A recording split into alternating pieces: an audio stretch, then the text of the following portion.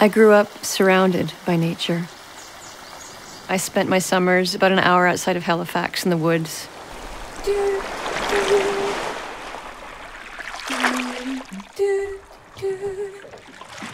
As a kid, we had an 18-foot aluminum canoe. I'd always take it out in the middle of the lake, flip it upside down, and then go underneath and sing for hours.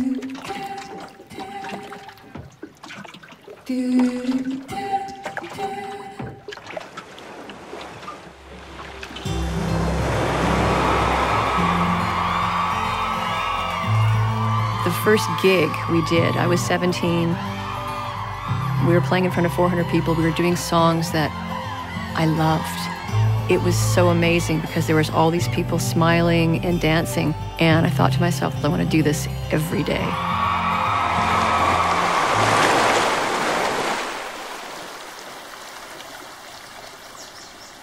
There was so much great music out there being made by women getting played, yet all the summer festivals were completely male-dominated. And I thought, we should just do something ourselves. So Lilith was sort of an innocent result of that thinking. I'm so thankful for the friendships because it can be a really lonely business. So it was great to talk to them about their experiences and how they pushed through.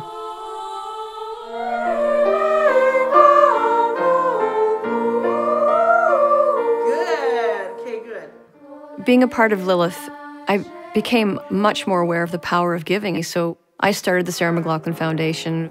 We provide free after-school music education for at-risk and underserved kids. Music saved my life in so many ways, and I wanted all kids to have that experience. It is such a beautiful thing to witness these kids having a sense of themselves and being able to go out into the world.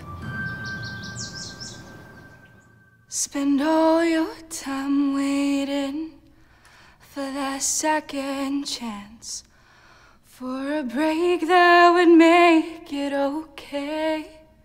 There's always some reason to feel not good enough, and it's hard at the end of the day.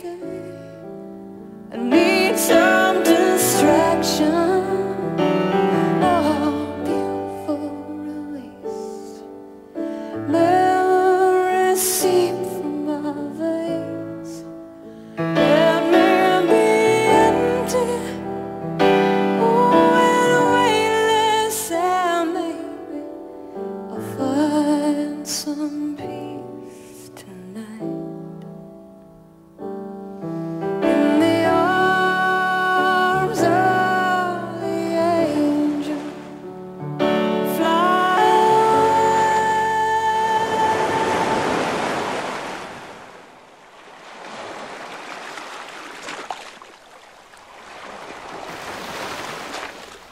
I've been living in Vancouver for almost 27 years.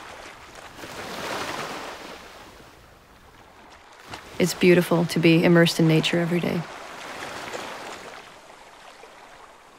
I love it. Feels like I'm home.